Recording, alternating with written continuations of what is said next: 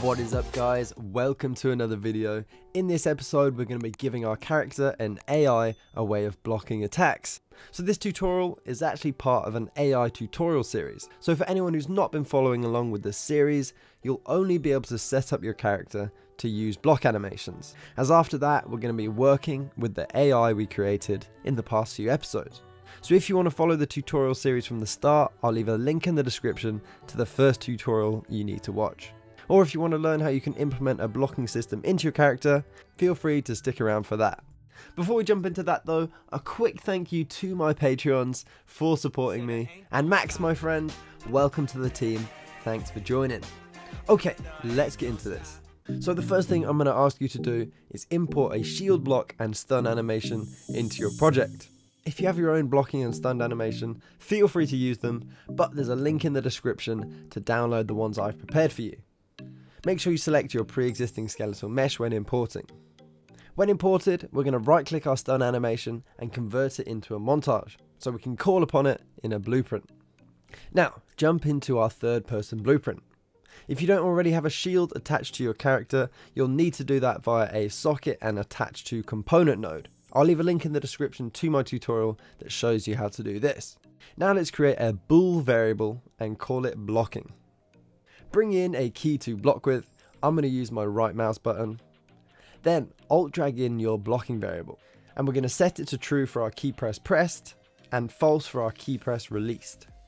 Then let's jump into our third person animation blueprint. Into the event graph, pull off your pawn owner or third person cast and get the blocking variable we just made. Pull off this and promote it to a variable and call this blocking. Now we have a blocking variable in our animation blueprint, which will change when the one in our third person blueprint does. Let's go into the anim graph. So if you haven't been following along with my tutorials so far, your animation blueprint won't look like this, but don't worry. Let's create a new state for blocking. So right click, new state machine, and call it blocking. If you've already got a cache connected to your default state, rename this to locomotion. But if you don't, let's create a cache to store the original animations in. So right click, new cache, call this locomotion, and plug our default state into here. We need this cache so we can call upon our original animations, and we can blend our shield animations in with them. Now, double click to go into your blocking state.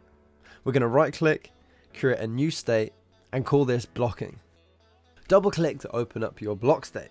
Then let's bring in our blocking animation from the asset browser by click and dragging it. Then right click and bring in our locomotion cache we made. Now we need to blend our block animation into our locomotion movement animations. So we can do this using a layered blend per bone node. Click on the layered blend node and look in the details. We're going to blend in the block animation from the spine upwards so it doesn't affect the legs movement. So add an array element by clicking the plus, then type in spine_01 as the bone name. Then we're going to put a blend depth of 5. Now, because the block animation has the right arm sticking out really unnaturally, we're going to prevent the animation from having control over the arm. So add another array element, put clavicle_r as the bone name, and -1 as the blend depth.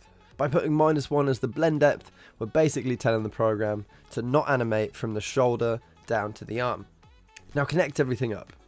Before we go back, we're going to click on our blocking animation and uncheck looping. So when the animation finishes, it will end on the last frame and hold that frame.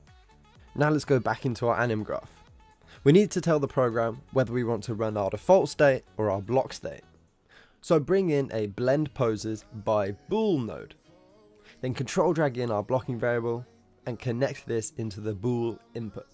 Connect our blocking state into the true, then right click and bring in our locomotion cache and connect this into the false. So when we change our blocking variable to true, we'll play the blocking state, and when it's false, we'll play the default state.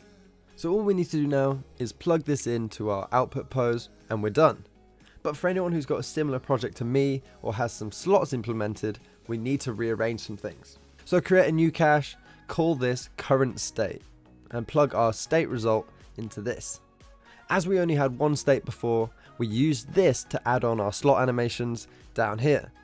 Now we've got two states, we need to use whatever state is outputted to add on our slot animations. So let's swap our old locomotion cache with our new current state cache. So for our default slot, let's swap our current state cache in. For our moving blend, let's swap it in. And for our still pose, let's swap it in. Okay, animations are done. Now let's jump into our AI blueprint. And coming off our attack, for the apply damage, let's pull off the damage causer and get a reference to self. Now when the AI deals damage, it's going to tell the person that they're attacking that they are the damage causer. Okay, let's jump into our third person blueprint. On our event damage, let's promote the damage causer to a variable. Call this attacking actor. So this will get a reference to the AI when we're attacked. Now let's control drag in our block variable and press B and click to bring in a branch. Connect this up coming off the attacking actor. Coming off the false, plug this into our subtract health. So if we're not blocking, we get attacked. Then if we are blocking, we need to create a way of detecting if the player is facing the AI while he is blocking. So he's actually blocking his attacks, not just looking away from him. So let's create a function. Call this block angle check. So in my previous tutorials, I haven't really used functions, as I've wanted to keep my tutorials as simple as possible. But a function is basically just a group of blueprint nodes, often used to calculate things. So if you wanted to run a calculation multiple times, instead of creating all the nodes over and over again, you can just create a function and call this whenever you need it. So first, let's click on our input and add an output called facing AI. So to save some time, we're going to copy some nodes I made for you. So click the link in the description called Blueprint Nodes 1 and paste them in here. So all these nodes are doing are getting the Z rotations of our character and whoever is attacking our character. By subtracting those values, if the player is facing the AI, the result of the subtraction is always going to be either 150 or more, or minus 150 or less. So this bool will come out true if the player is facing the AI, and it will come out false if he isn't. So let's plug this into the output. Now back into the event graph. Right click and bring in our block angle check. Then bring in another branch with B and click and connect the output into the branch. So every time we call our block angle check function, all the nodes we put inside it will be run and it will give us an output. Then off the true, we can bring in a print string, letting us know that we've blocked. And off the false, if we blocked facing the wrong direction, we can connect this up into our character losing health. So if we press play now, you can test this out. When we face the AI while blocking, we block, and when we're not facing him, we get hit. Now we need to send a message to the damage causer. If we block their attack, we want to stun them briefly. As when we start our game, we don't know exactly who our damage causer is, we can't use the damage causer reference to call any direct events. So what we need to do is use a blueprint interface. So jump into your content browser. So let's right click, blueprint interface. Call this attack blocked BP. Double click to open it up and call the function attack blocked. Now go back into your third person blueprint. If we successfully blocked an attack, we're going to call our attack blocked function we just made. So bring this in and plug it in coming off the branches true. And we want to send this event to whoever the damage causer is. So from the damage causer, plug that into the function. Now jump into your AI. Under the class settings, let's give our AI the blueprint interface. So under interfaces, click add and select attack blocked. Compile, and now we've added this, we can bring in the function event. So let me quickly explain what we just did. We wanted to send a message to our AI when our character blocked an attack. As at the start of the game, we have no clue who the damage causer will be, we have no way to call an event in the AI blueprint. So what we did was create a blueprint interface. This allowed us to call an event without having a direct reference. It allows us to call an event to whoever has the blueprint interface added in their class settings. So we added the interface to our AI, and if our AI is the damage causer, this event will now trigger. When you need to send a message to a blueprint, but at the start of the game you don't know who you need to send that message to, use a blueprint interface. Okay guys, I hope all that makes sense. Let's get back into this tutorial. So, when our player blocks this AI's attack, we want him to play a dizzy animation. So bring in a play anim montage node and select our stun short montage. Then we want to reset all his attack variables. So we can duplicate these nodes from our damage line and connect them up into our new line like so. And then we also want to reset our hit ready variable back to false.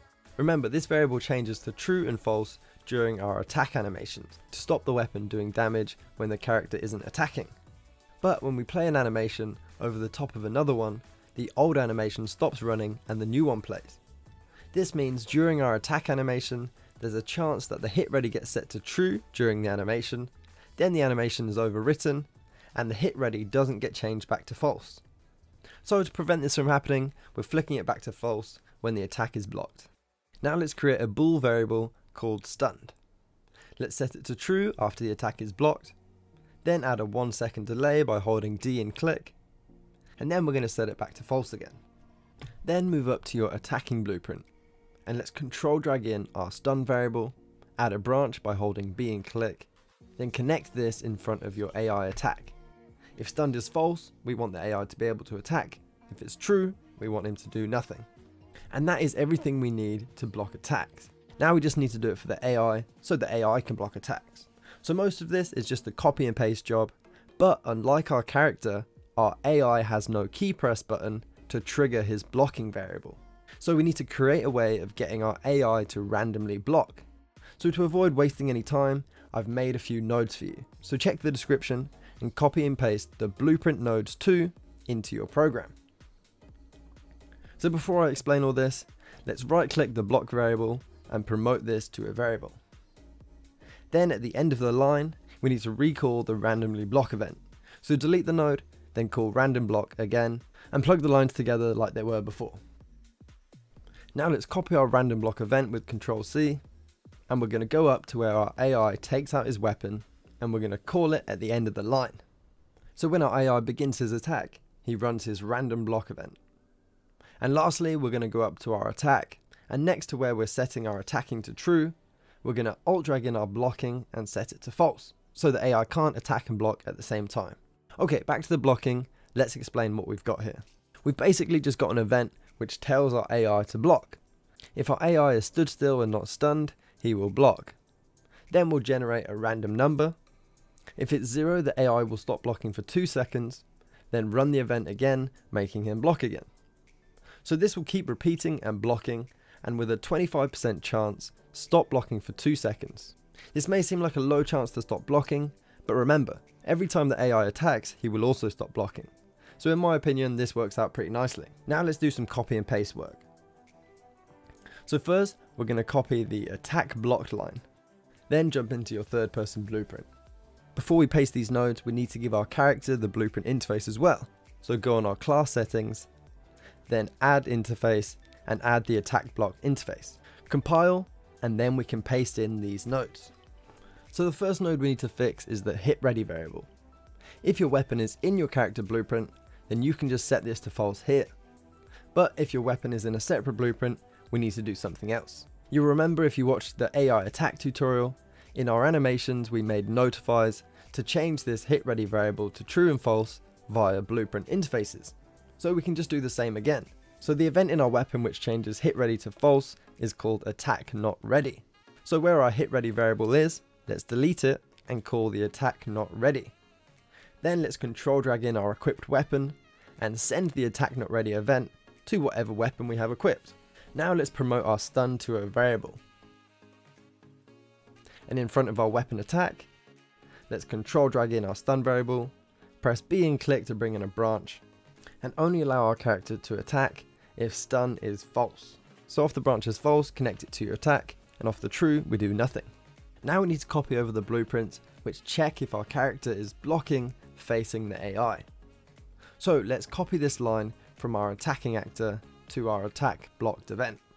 Let's jump into our AI, make some room in our take damage nodes, and paste this in. So let's convert our attacking actor to a variable, and plug it in coming off the damage causer. Then make sure you've got the correct blocking variable plugged into the branch, and connect the false into the lower health. Unfortunately, functions don't copy over, so we need to recreate this. So create a new function and call it block angle check. Then jump into your third person blueprint, go into the block angle check function, and copy everything apart from the input. Now let's go back into our AI function and paste it all in. Connect it all up, and when you're done, let's go back into the event graph, call your block angle check function, and connect it up. Then put the branch's false into the health reduction, and connect the damage causer into our attack blocked event. So this time, when our AI blocks an attack, we want our character to get stunned. But remember, the only way we get the damage causer is because it was passed through the applied damage. This is easy for the AI, as we can just get a reference to self and pass that over. But for our character, our weapon is doing the damage. So jump into your weapon blueprint. We're going to get the player character, we're going to cast to our third person character, and we're going to plug that into the applied damage. So when our weapon does damage, we're going to tell the program that our character is the damage causer. If your weapon is built in with your character, you can just use the self reference just like the AI. And lastly guys, we need to set up the AI animation blueprint the same way we did for the player character. All the steps are exactly the same as the character, so click the timestamp on the video and re-follow the steps, but for your AI animation blueprint. To speed things up, you can copy and paste the blocking state over. Click the forward timestamp to skip back forwards when you're all set up. So guys, that is actually everything. Give yourself a big pat on the back, because that was a lot of information to take in. Feel free to ask me any questions in the comment section if you're confused, and I'll do my best to help you out. We've got one more AI tutorial to come, where we'll be adding some cool effects like slow motion and other things like actually killing the AI. So guys, thank you so much for watching. Shout out to my subscribers, shout out to my Patreons. You guys are awesome. See you all in the next video.